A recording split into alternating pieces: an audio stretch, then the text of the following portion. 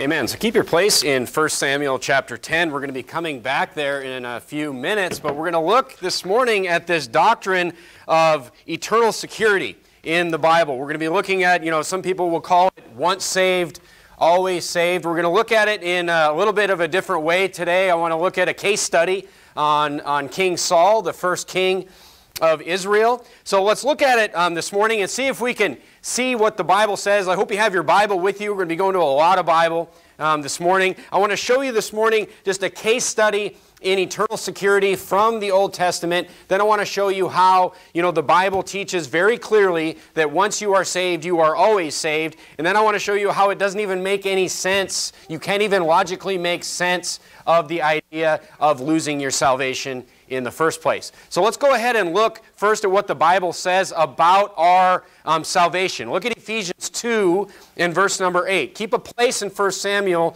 chapter 10, and we're going to go back there. The Bible says in Ephesians chapter 2 in verse number 8, we're talking about, first of all, how are we saved in the first place? Are we saved through our works? Are we saved by things that we do? The Bible says in Ephesians chapter 2 in verse number 8, "For by grace are ye saved through faith, and that not of yourselves. It is the gift of God." And then in verse number 9, we just get this very clear statement, it is not of works in the Bible. So it's not of yourselves. You are not saved of yourselves. You are not saved of your works at all. In John chapter 3, in verse number 36, one of my favorite verses in the entire Bible, especially out soul winning, it is the most clear verse on salvation in my opinion. The Bible says in verse 36, "He that believeth on the Son hath everlasting life." That is a very clear statement saying when you believe on the Son. So we know we're not saved by our works. We're not saved by ourselves. The question then becomes, how are we saved? How do we get saved? And the Bible says in John 3:36, it's by believing on the Son. And by believing on the Son, you have everlasting life. That means you currently possess it. You're not getting it over time. You're not earning it. It doesn't come to you after 5 years. It says you believe on the Son, and believe on means to trust the Son, Ephesians chapter 1. Once you trust on the Son and not on yourself, you have everlasting life. You have it. You currently possess it in that moment. It's that simple, folks. Go to Ephesians chapter 1 if you would. Ephesians chapter 1. So we see that we're not saved by works. We're saved by trusting on Jesus Christ. What Jesus did for us. His death, His burial, His resurrection paid the price for our sins. It's trusting on that and we are saved. Look at Ephesians chapter 1 and verse number 13. Ephesians chapter 1 and verse number 13, the Bible says, "In whom ye also trusted." There is that equating believe on. So it's not believing that Jesus existed. It's not believing that Jesus was perfect. It's trusting on what Jesus did, who He was, in whom ye also trusted after that ye heard the word of truth, the gospel of your salvation, in whom also that ye believed. Then look what we see here. Ye were sealed with that Holy Spirit of promise. I love that verse in the Bible, talking about how it is God that seals you once you trust on Christ. Go to John chapter 10. John chapter 10. And look at verse 28. Look at John chapter 10 and verse number 28. If you have a red letter Bible, these words will be read. This is Jesus speaking in John chapter 10 and verse number 28. The Bible says in verse number 28, "And I give unto them eternal life." So this gift that the Ephesians chapter 2 is talking about, this gift of your salvation, not only did it have nothing to do with you, but the gift is eternal life. It is literally a gift that lasts eternally, everlasting, forever. And then I love John chapter 10 and verse 28 because it says, "I give unto them eternal life," as if that's not enough to explain it that way. He also says, "And they shall never perish." I mean, it's pretty obvious. If you have eternal life, life that never ends, it means you will never see spiritual death. You will never get that second death. But Jesus just makes sure He covers both ends. It is so clear in the Bible. They shall never perish, neither. It's almost like Jesus knew the Pentecostal movement would come along saying that someone could take away your salvation or you could lose your salvation. He says, "Neither shall any man pluck them out of my hand." In that one verse, there is 3 statements. Saved eternally. You cannot lose your salvation. Then in verse 29, we see another one. My Father, which gave them me, is greater than all, and no man is able to pluck them out of my Father's hand. This is a very beautiful couple of verses saying that once you are saved, you are sealed, and Jesus and God holds your salvation. Amen. You don't hold it. And I'm glad I don't hold it, because I would lose it, and so would you. So God is promising us here that it is eternal life and that He hangs on to it for us. Look at John 6:37, or look at the verse of the week on the front of your bulletin. And that the Father giveth me shall come to me, and him that cometh to me will I in no wise cast out. So we see that the Bible is very clear with a lot of scriptures. We could keep going on this, that you are saved not by your works. It's a gift. Jesus paid it for you. Once you trust on Jesus, you're sealed, you're saved in a moment, and you cannot lose that salvation. There's nothing you could do to lose that salvation. Now let's look at a case study of King Saul, the very first king of Israel. Look at 1 Samuel chapter 10.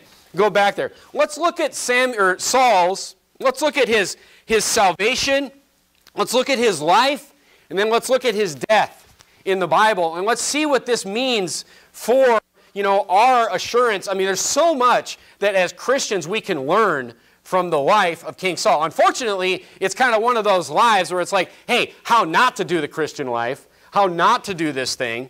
But look at 1 Samuel chapter 10. So the children of Israel want a king. They want to be like everybody else around them. Samuel's not happy about this. God is not happy about this. But God decides to give the children of Israel a king. And this king, look at verse number 5 of 1 Samuel chapter 10. Samuel tells him to go to these prophets, and something's going to happen to him. After that, thou shalt come to the hill of God. This is Samuel talking to Saul, where there is a garrison of the Philistines.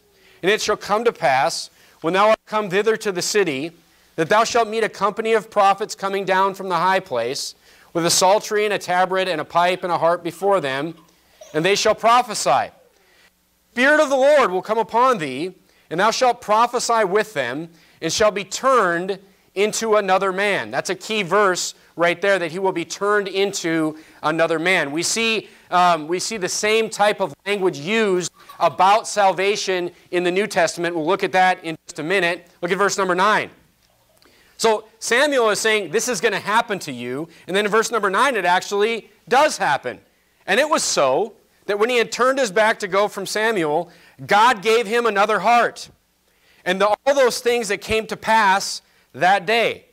And when they came thither to the hill, behold, a company of prophets met him, and the Spirit of God came upon him, and he prophesied among them. So Saul, just like Romans chapter 4 and verse number 3, talking about Abraham, remember that people in the Old Testament were saved the same way that people in the New Testament were saved. Abraham believed God, and it was counted to him for righteousness. This is Saul's moment where he believed God, and God gives him another heart. Look at John chapter 3 and verse number 3. Actually, you turn to 2 Corinthians chapter 5, and I'll read for you John 3:3, where Jesus is talking to Nicodemus. He's talking about people getting saved, getting salvation, and he's talking about, this spiritual rebirth that will happen when you get saved. Look at John, or you go to 2 Corinthians chapter 5. John 3:3 says, Jesus answered and said unto him, Verily, verily, I say unto thee, except a man be born again, he cannot see the kingdom of God. Remember, Saul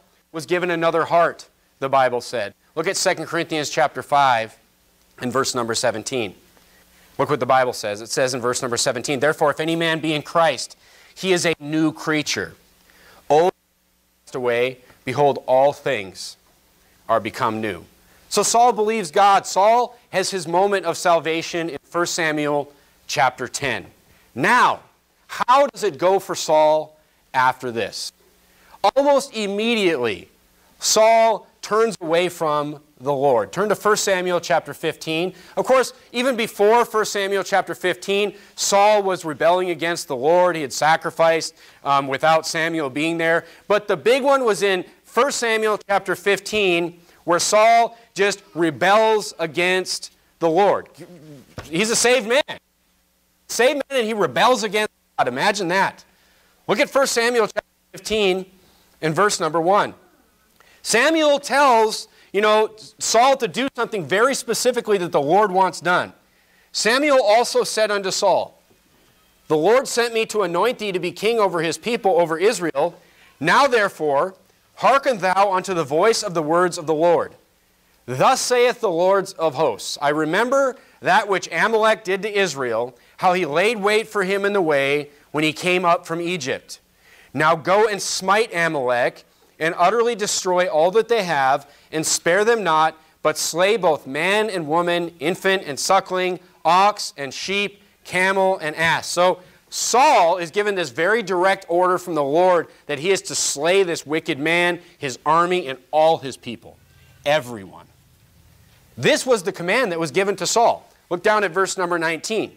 So Saul, of course, he goes out and he sort of follows this command. He slays most of the people, but for the good sheep and then King Amalek, he keeps alive for himself. They keep the best of the spoil, and then he does not kill the king. Look at verse 19. Samuel calls him out on it.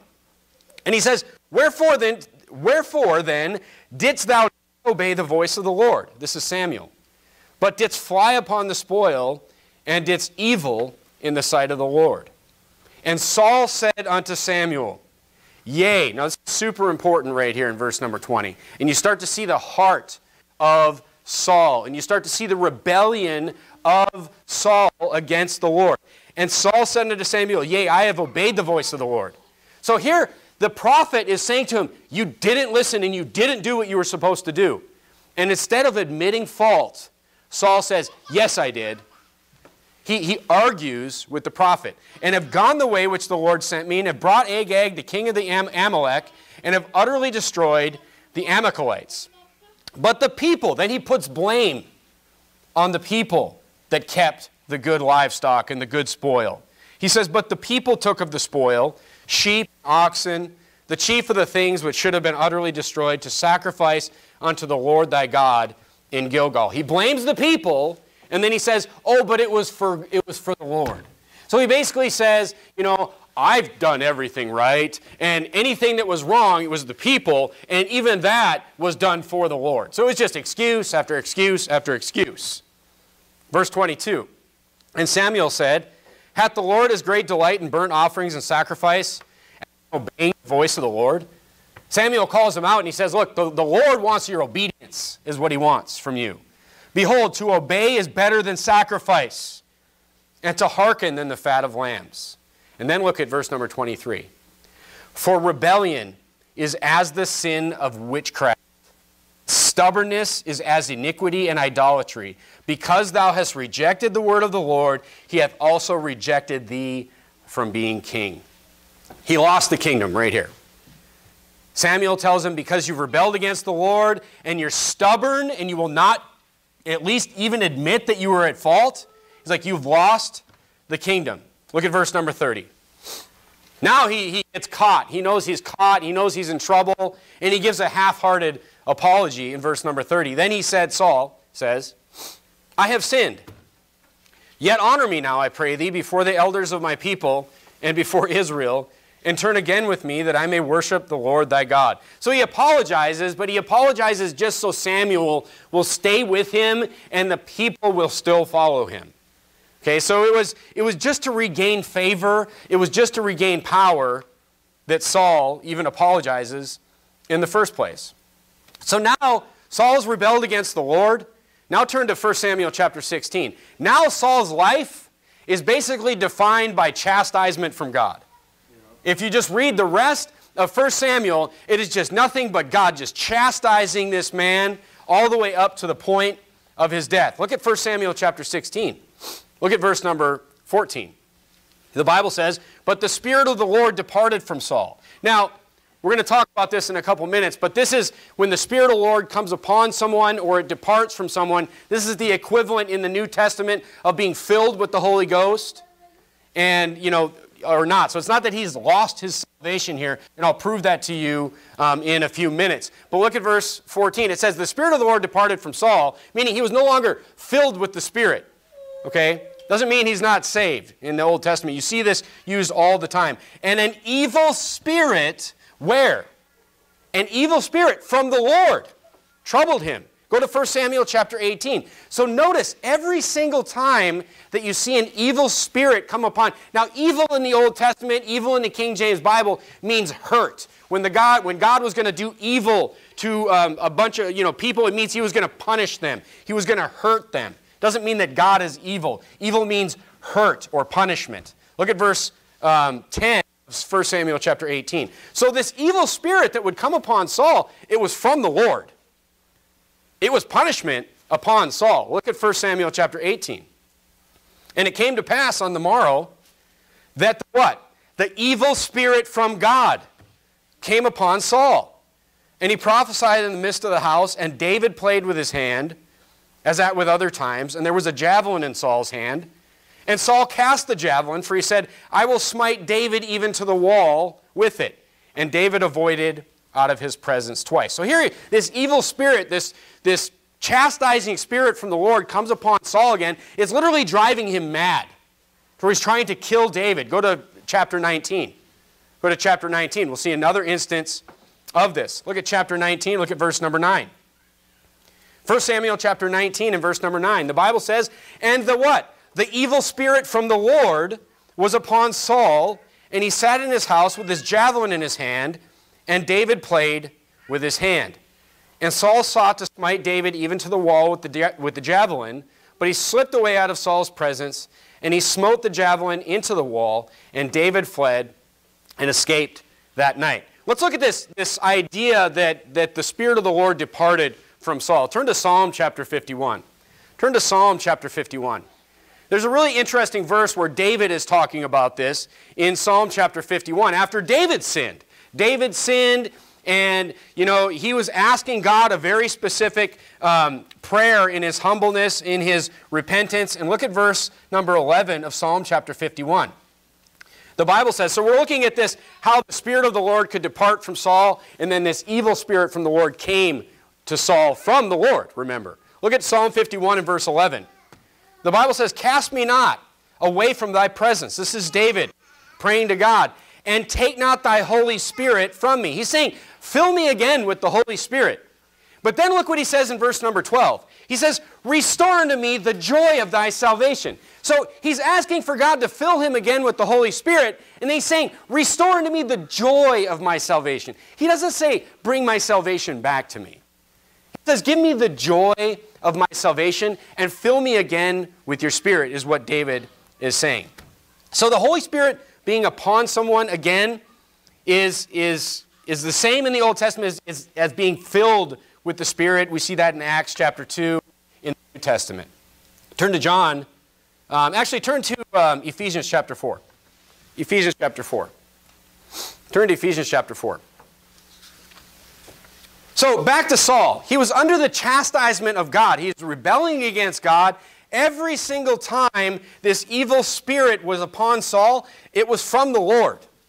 It was from the Lord. So evil being this troubling or this hurting spirit that God gave to Saul. Look at Ephesians chapter 4. The Bible says, and grieve not the Holy Spirit of God, whereby ye are sealed unto the day of redemption. So we are sealed by the Holy Spirit, but it doesn't mean that we're always filled with the Holy Spirit, if that makes sense. Okay, so that's back to the Holy Spirit. So basically, Saul was saved, but he was rebelling against the Lord, and the Lord was punishing him all throughout his life. Go back to 1 Samuel chapter 16.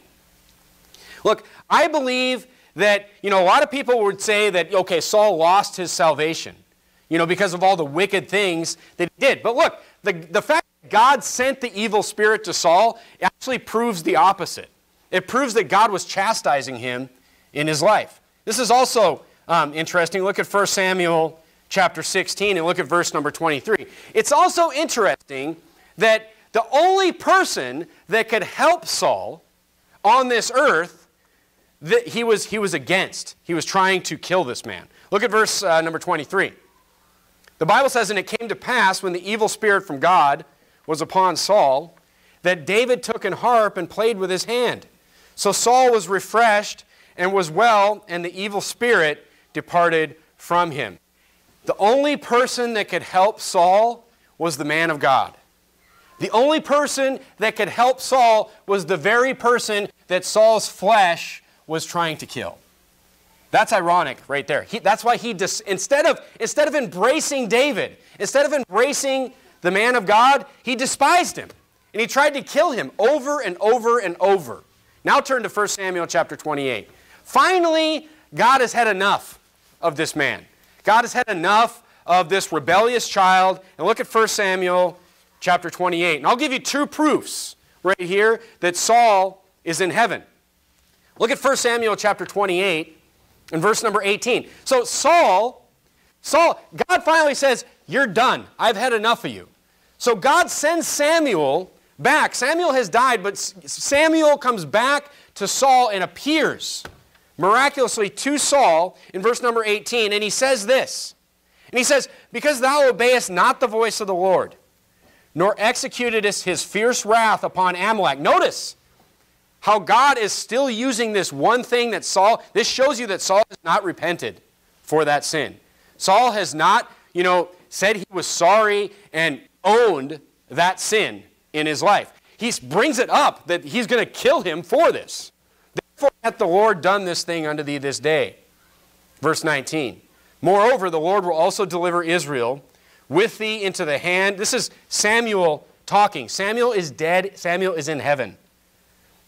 "Therefore, moreover, the Lord will also deliver Israel with thee into the hand of the Philistines, and tomorrow shalt thou and thy sons be where? Be with me. Amen. The Lord shall also deliver the host of Israel into the hand of the Philistines." So first of all, a lot of people may say, "Oh, well, Saul was never saved," or "Saul lost his salvation." But here's the thing. Nobody would say that about Jonathan.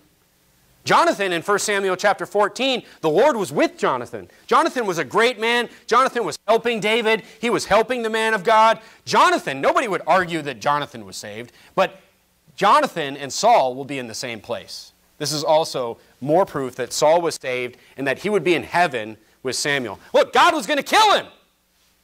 God says, "You're done. I'm taking you off this earth, but you're going to be with me tomorrow." And, Jonathan was nothing like his father. So we see that he not only is in heaven, but he is with his sons. Jonathan is also with him. This is also why you need a King James Bible. Because if you don't have a King James Bible, you get into all this weird like Sheol and the grave and paradise and all this kind of weird doctrine. You got to have a King James Bible, because in the King James Bible and God's Word, there's heaven and there's hell. That's it. There's no purgatory, folks. It's not in the Bible. So go to Titus chapter 1 and verse number 2. So the story of Saul shows us two things. It shows us that God keeps his promises, number one. Once you are saved, you are always saved. Go read about Saul's life. The man was a murderer. The man rebelled against the Lord. He was terrible, but he was saved. Look at Titus chapter 1 and verse number 2. God keeps his promises. The Bible says, "In hope of eternal life, which God that cannot lie promised before the world began." Look, if God promises you eternal life, if he says, "I'm going to give you a gift, and this gift is forever," it's everlasting. It had nothing to do with your works to get it. It has nothing to do with your works to keep it. It's forever. You're sealed. I hold your salvation. And then God takes it away? He's a liar. And the Bible says the only thing that God can't do is lie. God cannot lie. Turn back to Ephesians chapter 1. So first of all, God keeps his promises. We learn that is demonstrated to life. Go back to chapter 1, and this time look at verse number 5. The next thing that we see demonstrated from Saul's life, you're like, this sounds pretty good. Once I'm saved, yes, I can never lose my salvation. But guess what? Guess what? What happened to Saul should be a lesson for every single saved person out there. Look at verse number 5. The second thing we learn from Saul is this. Once you are saved, God will be fathering you. God will be parenting you. God will be chastising you. Look at verse number 5 of Ephesians chapter 1. Having predestinated us to the adoption of children by Jesus Christ to himself, according to the good pleasure of his will. Turn to Galatians chapter 4. Look, once you get saved, you are adopted into God's family. Amen. Galatians chapter 4, and you're like, that sounds pretty good. Look at Galatians chapter 4 and verse number 5. Galatians chapter 4, verse number 5. The Bible says, to redeem them that were under the law, that we might receive the adoption of sons. Romans chapter 8, verse 15 says, for ye have not received the spirit of bondage again to fear, but ye have received the spirit of adoption, whereby we cry, Abba, Father. Again in Galatians 3:26, it says, we are all the children of God by faith in Christ Jesus. Once you get saved, once you are sealed by the Holy Spirit, you become adopted into God's family. Now here's the problem. Turn to Hebrews chapter 12. Remember, where did the evil spirit come from with Saul? The evil spirit came from the Lord. Here's the problem that we're going to have as saved people in our lives. God is a good father. Look at Hebrews chapter 12 and verse number 6. You will deal with God's chastisement in your life if you are saved. Look at verse number 6. The Bible says, for whom the Lord loveth, he chasteneth, and scourgeth every son whom he receiveth. If ye endure chastening, God dealeth with you as sons, as with sons. For what son is he? But if ye be without chastisement, whereof all are partakers, then ye are bastards and not sons. Furthermore, we have had fathers of our flesh which corrected us, and we gave them reverence. Shall we not much rather be in subjection to the Father of spirits and live? For they verily for a few days chastened us after their own pleasure, but he for our profit, that we might be partakers of his holiness. So look at verse number 9. I mean, verse number 9 is basically threatening your life. I mean, it's basically saying, look, if you rebel against God as a saved person, it could cost you your life on this earth. Look, it's not going to cost you eternal life, but it cost Saul his physical life on this earth. God sent that army against him. He saw that army coming, and he fell on his own sword. So he wouldn't be, tortured by the army or whatever, but it ended his life on this earth. God ended him. This is no joke. And it says, no chastening, verse 11, for the present seemed to be joyous, but grievous. Nevertheless, afterward it yieldeth that peaceable fruit of righteousness unto them which are exercised thereby. Look, folks, the chastisement of God in your life is no joke. It is no joke. It is something that, God is a perfect parent. We all may be parents someday, and some days we may just be like, well, I just don't feel like, I just don't feel like following through on my punishments today. Look, that never happens with God.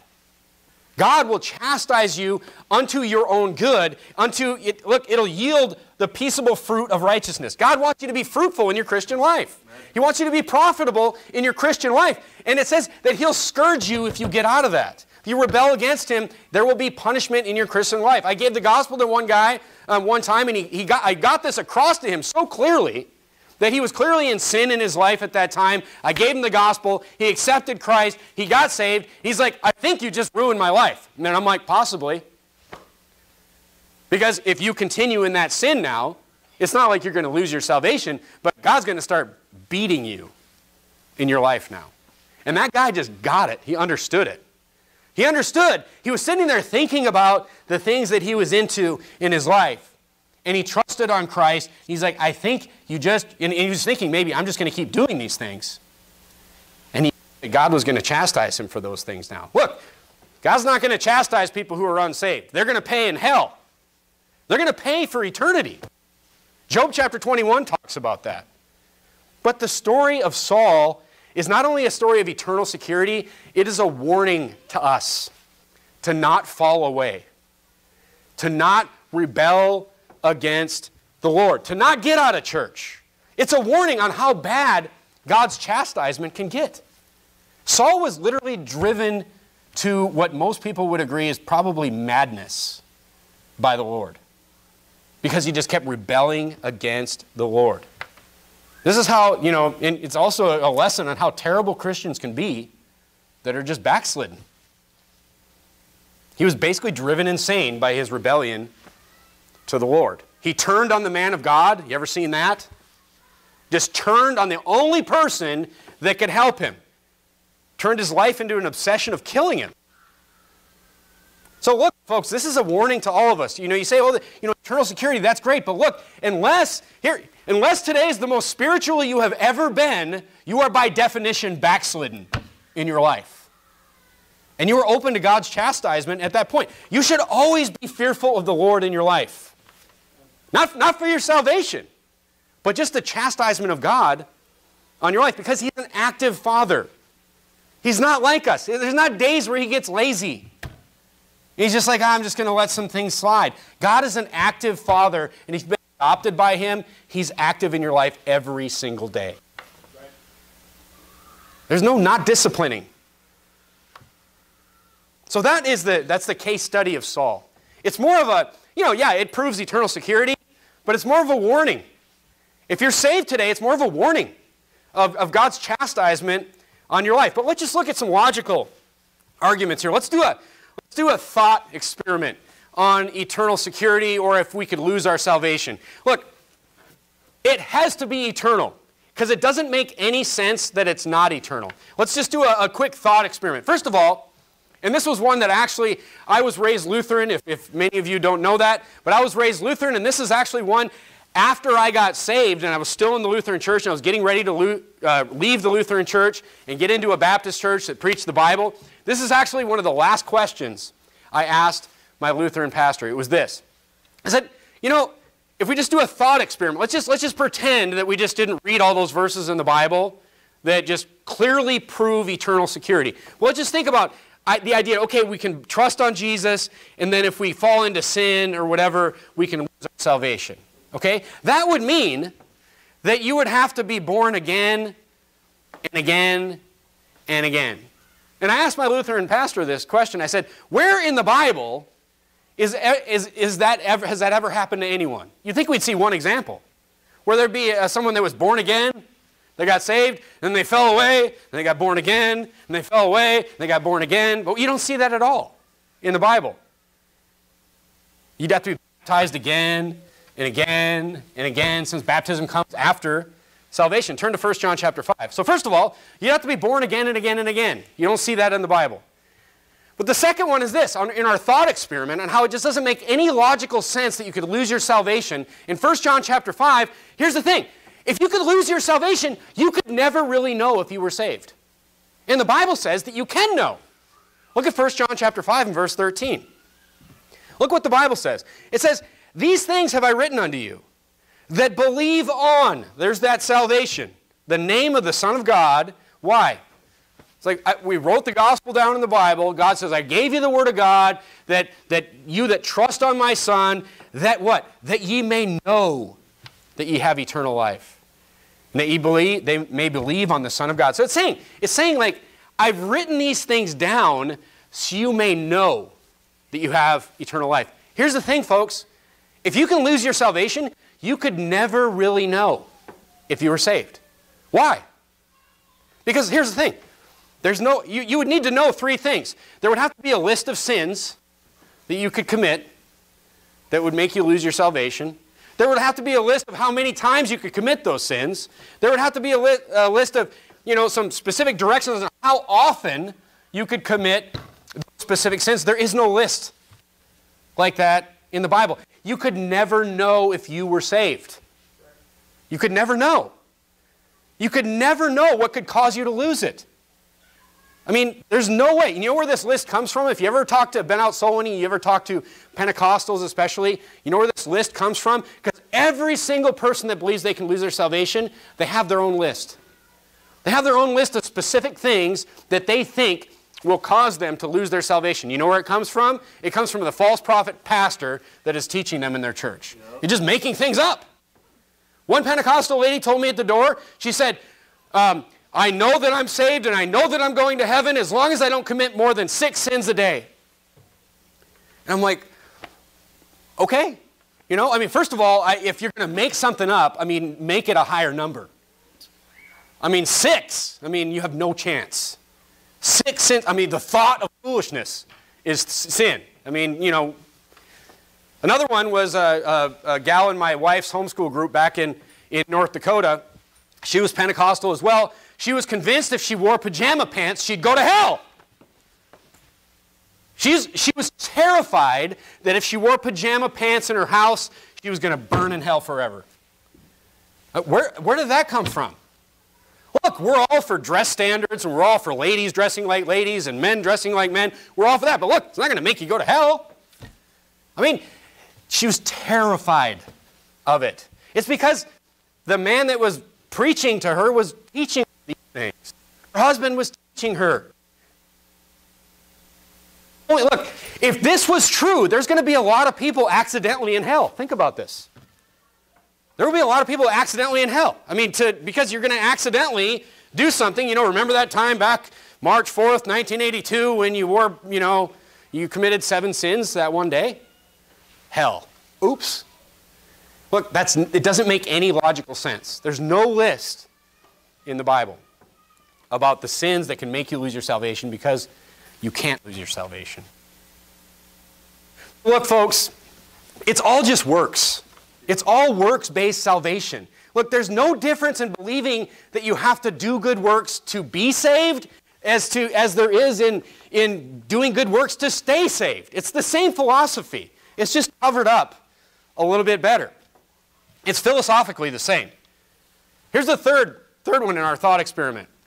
How would you get resaved? Think about that for a second. If you could lose your salvation, how do you get resaved? Because you sit there and you're like, okay, I guess you have to re-believe. But you're like, well, I always believed. Just because you fell into sin doesn't mean that you stopped believing. So that doesn't make any sense. But here's what people actually think, because this is the church that I used to go to that actually taught this. Turn to 1 John chapter 1 and look at verse number 9. Sinning doesn't make you not believe, so it wouldn't even make sense that you could, have to re-believe, because you'd never stop believing. But people will just say, what they'll say is that you must confess your sins. Look at 1 John chapter 1. So they take a good thing. Look, confessing your sins is good.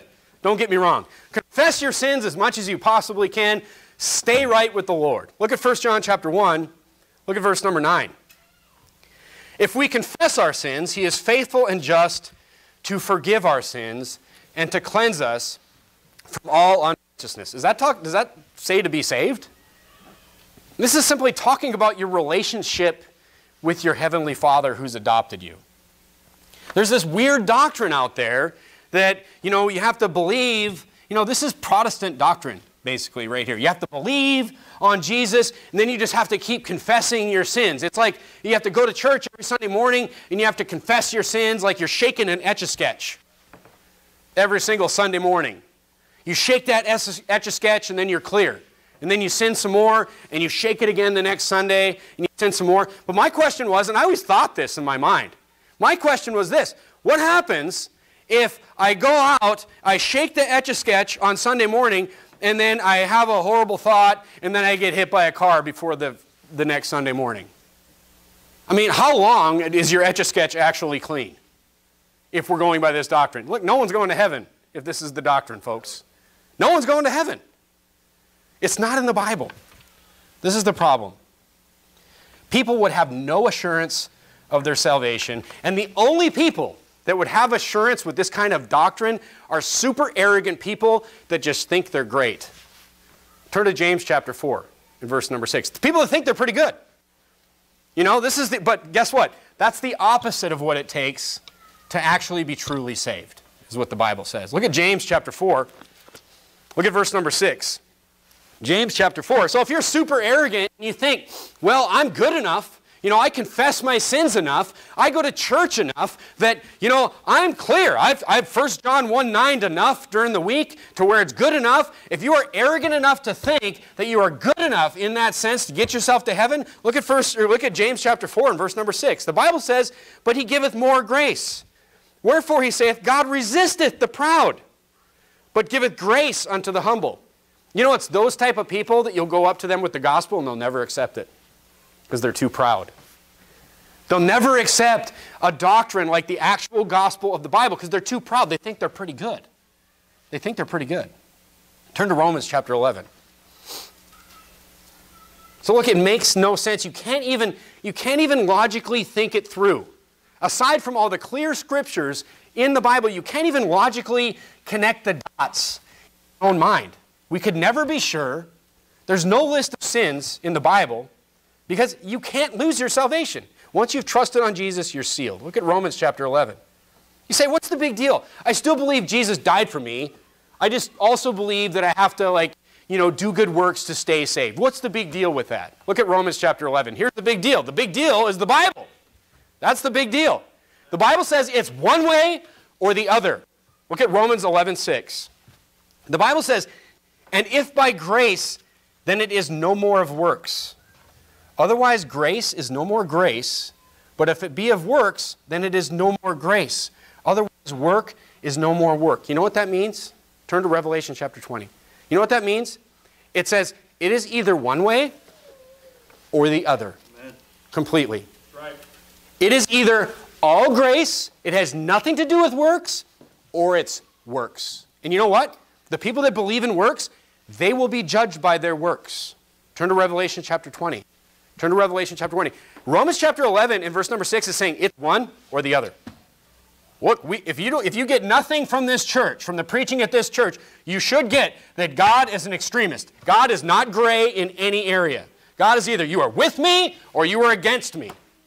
It is either grace or it's work. That's it. And for the people that believe it's work, they're going to be judged by their works. So those people that think they're pretty good, they're like, I'm pretty good as long as I confess my sins, and if you talk to those people long enough, you will realize that they really think that pretty much everybody's going to heaven. If you talk to those people long enough. But look at Revelation chapter 20 and verse number 12. The Bible says, and I saw the dead, small and great. This is the great white throne judgment. Stand before God, and the books were opened. And another book was opened. These were the people that are taken out of hell that are standing in front of God. And the book was opened, which is the book of life. And the dead who were not in the book of life, they were judged out of those things which were written in the books. You know what that is? They're judged from the law. They were judged from the Bible according to their what? Their works. You think you're pretty good? You think you're going to get to heaven by your good deeds? You're going to be judged by your works. And guess what your good deeds can't cover up? Your sins. And that's the problem that everyone is going to have. Turn to Galatians chapter 2. See what these people do by choosing works. Look at Galatians chapter 2 and verse number 21. Works in any way, folks. Keeping yourself saved, works to get yourself saved. It's the same thing to the Lord.